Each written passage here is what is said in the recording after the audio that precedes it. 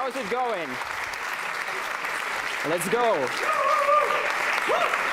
Ooh. So today we're going to be talking about the secrets of making high-quality art in Blender and everywhere.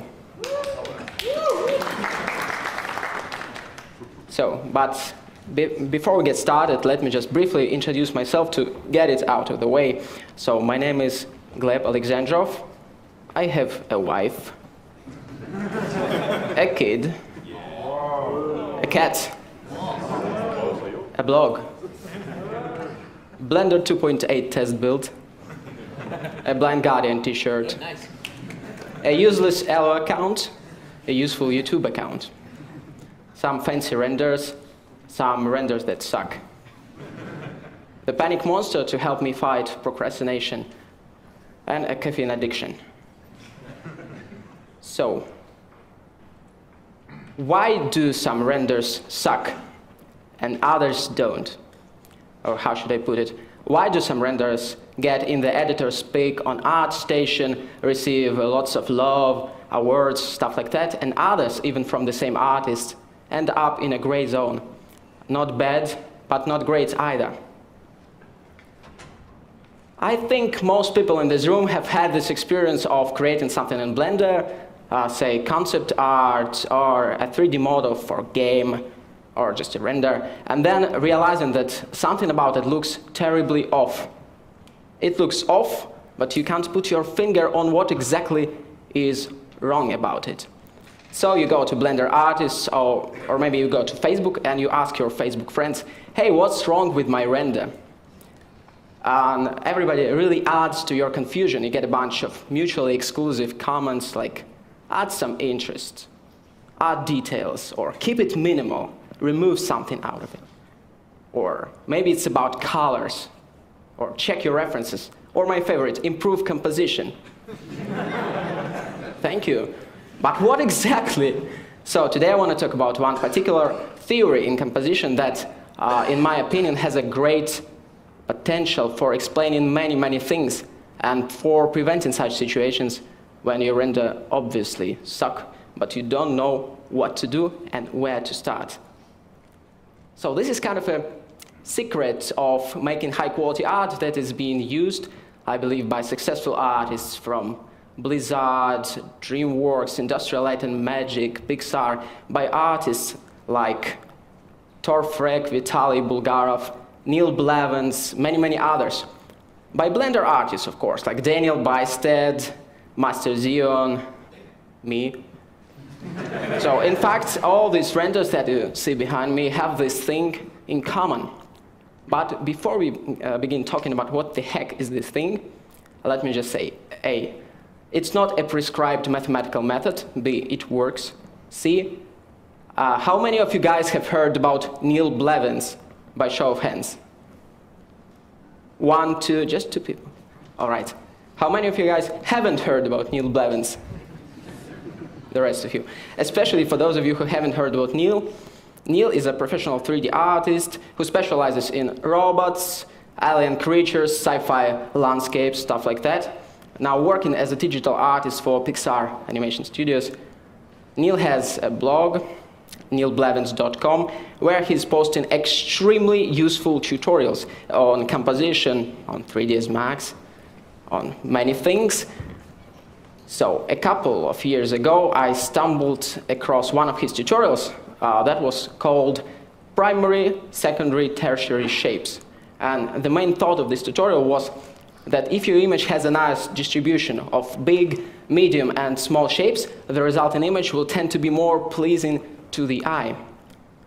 And once I read this tutorial, and once I saw these diagrams of the right and the wrong distribution of big, medium, small shapes inside the composition, I thought, well, that's great. I also love simplifying stuff like that. Like, arrange your big, medium shapes inside the composition like this, you win. Arrange it like this, you lose. And I wanted to kind of crash test this theory that Neil has planted into my head, so I took a bunch of top-rated works from CG Hub. Actually, these are from Artstation. Back then, it was CG Hub, one of the most popular online galleries like Pornhub for CG artists, if you know what I mean. So I took a bunch of top-rated works, and I started painting big, medium, small shapes with red, blue, yellow, like this.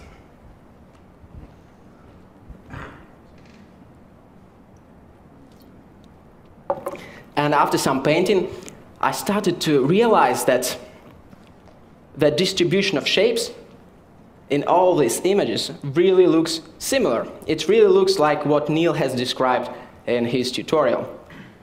And I think that's a very important thing that helped me just in my work and had an incredibly positive influence on how I tend to do things. But before we ask what the heck, let's try to make sense of it. So, definitions first. Primary shapes are your big shapes. It's a kind of a shape that you see if you squint at an image. As soon as you blur your eye, it already reads. Secondary shapes are your smaller shapes that break up or sit on top of the primary shapes. Tertiary shapes are, again, even smaller details. Successful images tend to have all these three levels in place, and they are balanced against each other. Big shapes are needed because they help to organize all other shapes. Small shapes are needed because of many reasons, one of which is pure curiosity and desire to explore the image. And obviously, secondary shapes are needed to give a transition between big and small. Miss one level, things go haywire. All bad renders in the world have this sin of breaking a balance. Say, whether it's a wall, a huge wall that is covered with tiny, tiny bricks without any middle ground, or whether it's a robot which lacks just intricate details.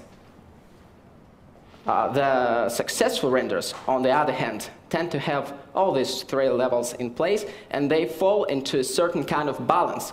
And we find images pleasing that fall into a certain kind of balance, just like we find music pleasing that has all frequencies represented. Imagine your favorite song. Now imagine the waveform of it. Like, try to cut off the high frequencies, and it will sound muffled. And if you cut off the bass, it will sound teeny. You can't crank up or cut off a certain band of frequency without ruining the sound. And appealing design is no different.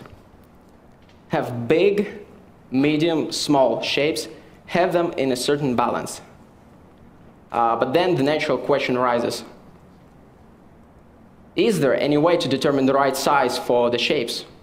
Say, a certain proportion, a golden ratio. The answer would be yes and no. I tried to calculate using these renders, for example, but I didn't manage to find out for sure if there is any kind of common proportion manifesting itself through all these images or not, because obviously artists tend to choose different proportions based on many things, on style, on the scale, on personal preference, on the time of the day. But that being said, I still see some kind of ratio in play. To me, the ratio between big, medium, small shapes in this bunch of renders that I have cherry-picked from Artstation looks something like 1:5 - 1:10. So when I say medium, I actually mean 5 to 10 times smaller than the big. And when I say small, I actually mean 5 to 10 times smaller than the medium. But don't take it too seriously. It's not some divine proportion of awesome CG art or something like that. Hey, at least we know that it's a range of sizes rather than some fixed size. So it's very important to have variety to the sizes of shapes in each three categories. And what's really crucial is how you distribute these shapes inside your composition. Straight ahead rhythm gets boring very quickly.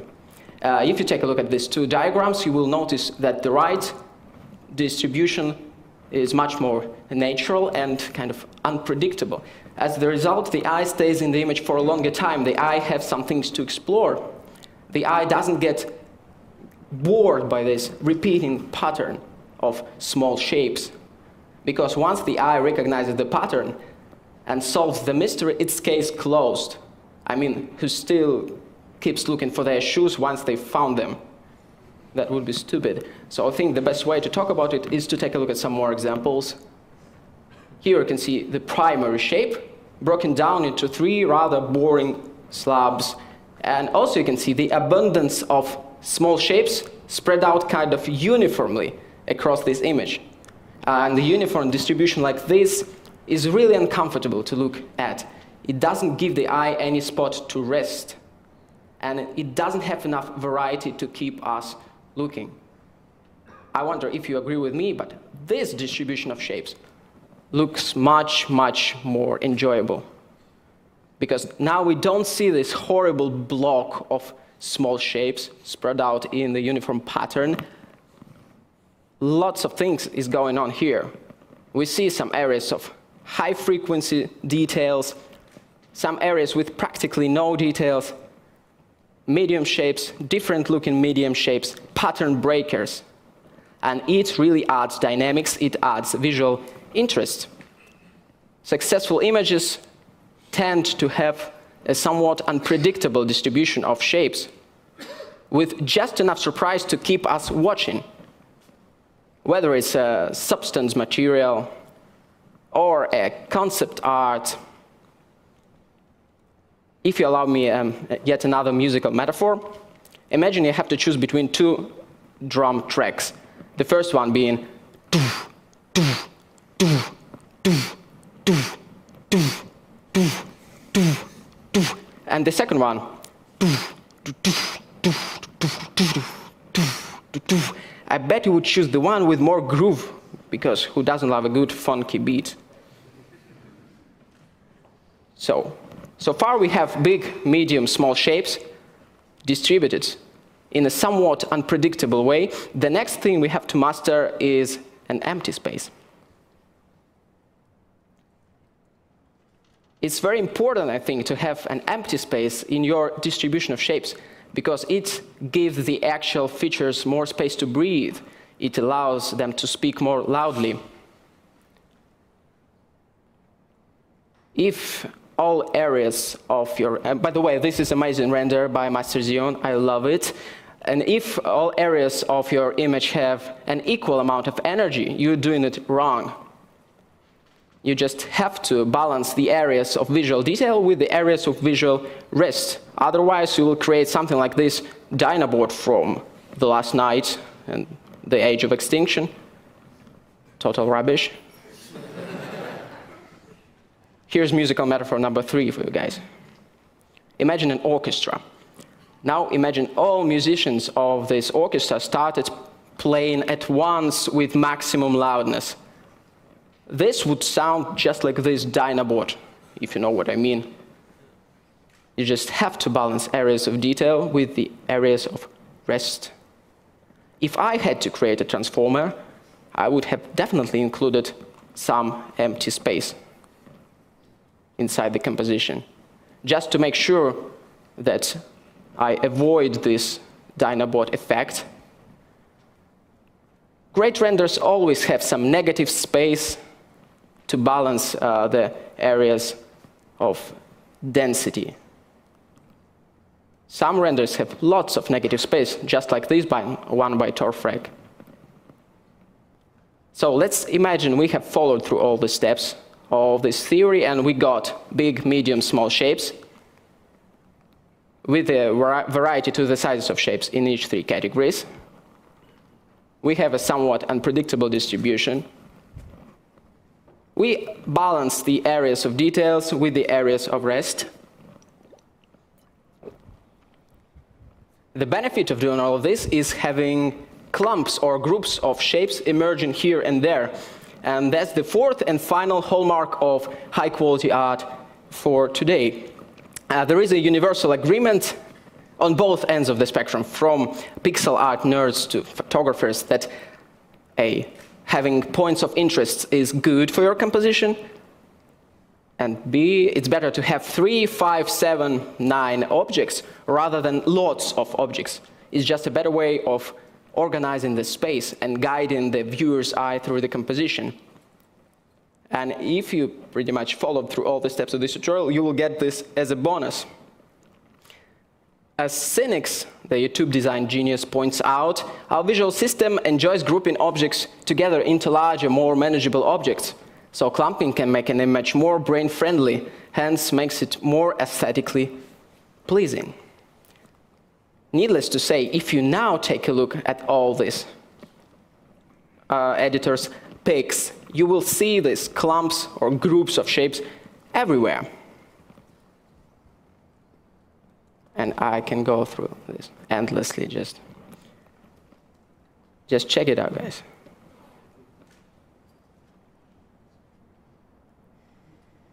So, these are very important things to consider when you're basically making an image. Let's once again recap them. First, have big, medium, small shapes. Have a variety to the sizes of shapes in each 3 categories. Make sure that the distribution of shapes inside the composition is somewhat unpredictable and chaotic. Balance the areas of details with the areas of rest. And allow these clumps or groups of shapes to flourish. And of course, the rules like this are just guidelines, much like every other rule in design and composition.